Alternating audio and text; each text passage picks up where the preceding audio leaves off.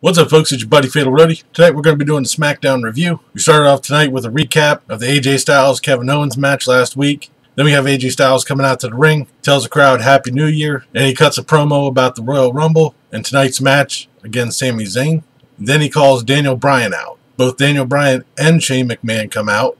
Shane McMahon starts off by apologizing to AJ Styles for his involvement in his loss against Kevin Owens last week, and then he calls out Daniel Bryan for having favoritism against Kevin Owens and Sami Zayn. So this all boils down to Daniel Bryan, Kevin Owens, and Shane McMahon being at ringside for the Sami Zayn AJ Styles match later on tonight.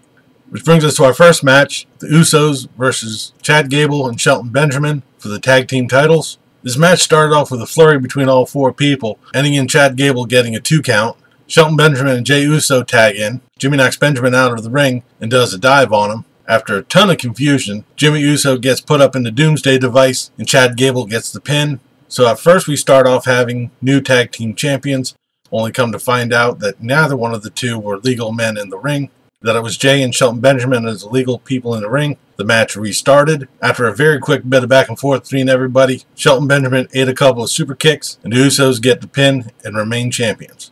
This is a rather confusing match. It was a good match. I liked it.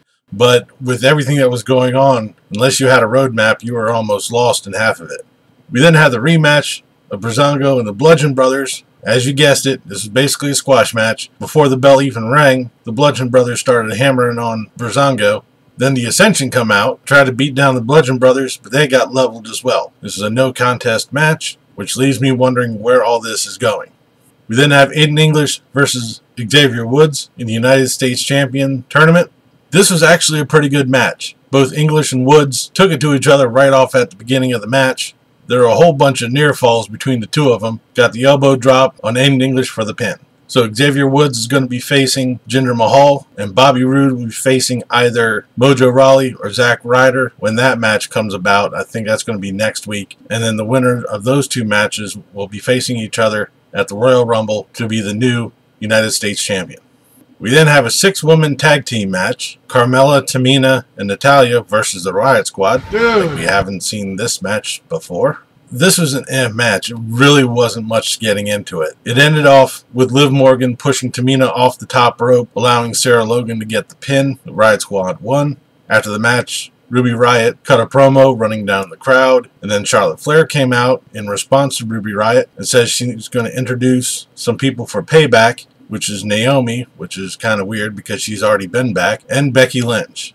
The three rush the ring, beat up the Riot Squad, and stand tall in the ring as the Riot Squad runs up the ramp. Essentially, this whole match was just a lead-in to bring back Becky Lynch to TV. Like I said, the match was I really wasn't impressed with it. We then have our main event, AJ Styles versus Sami Zayn, with Daniel Bryan, Shane McMahon, and Kevin Owens at ringside. Right as soon as the bell rang, AJ Styles started beating down on Sami Zayn. The fight then goes outside, where Shane McMahon and Daniel Bryan get involved, trying to separate everybody.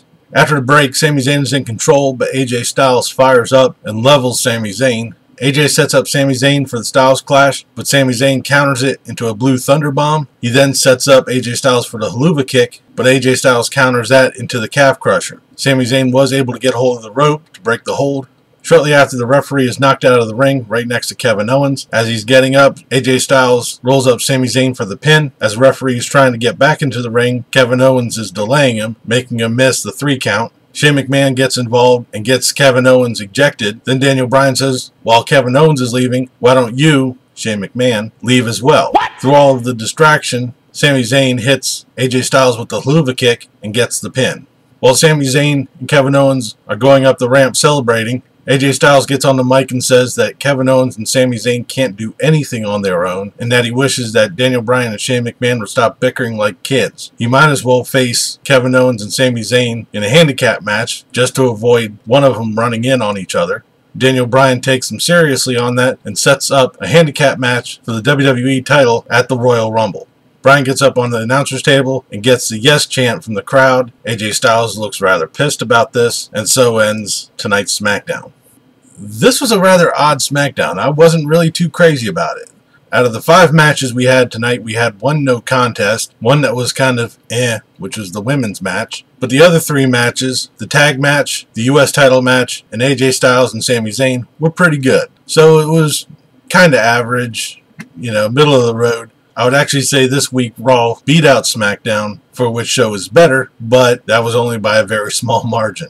I'm curious to see how many more times we're going to be seeing the same 6-women tag match, or seeing all the women get put on one shot just to get everybody on the show, or Kevin Owens and Sami Zayn versus AJ Styles. This whole thing with Shane McMahon and Daniel Bryan is getting rather old. A couple of people on Twitter have also voiced the same concern. This is kind of getting old very quickly. The whole writing on this one is off the wall. That'll do it for the SmackDown review. Thank you very much for watching. Leave a comment down below what you thought of tonight's SmackDown, or what you thought of this video. If you liked it, please give me a thumbs up. Don't forget to share and subscribe. I've been Fatalroadie. You've been awesome. Thank you very much for watching. And remember, it's too loud, you're too old. See ya.